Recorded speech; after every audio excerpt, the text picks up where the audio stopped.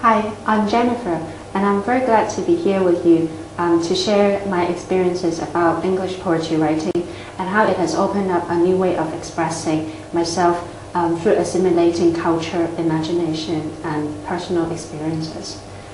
As a Hong Konger who has lived and studied in Hong Kong for so many years, I find that a difficulty that Hong Kong students have with poetry is that they think they lack beautiful words or ideas. But I feel that poetry should not be just about crafting beautiful lines or words. It's really about creativity. It's about learning to express yourself better. So I think it's the organization of experiences or insights in a powerful or memorable way which matters.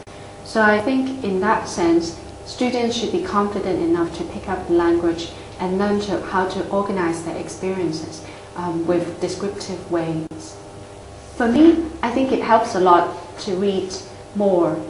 And actually, I like reading anything with interesting text on, be it English books or poetry. And also, I like reading brochures, magazines, catalogs, or even advertisement text of everyday products like shampoo. I find that it is very useful to collect words or ideas from everyday life.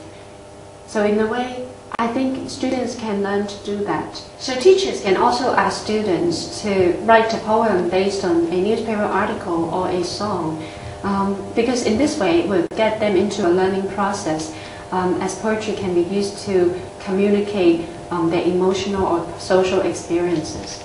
So poetry can also be a creative way of storytelling. Now, in doing so, we must express ourselves through poetry and remember not to take facts for granted.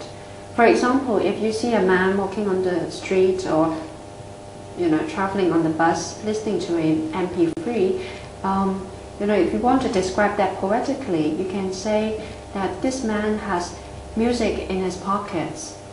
Or if you want to describe a camera, you can describe it in a creative way. For example, that this is a digital eye that creates new memories. So I see poetry as a medium for students to express themselves, to communicate how they connect with the world during their teenage years.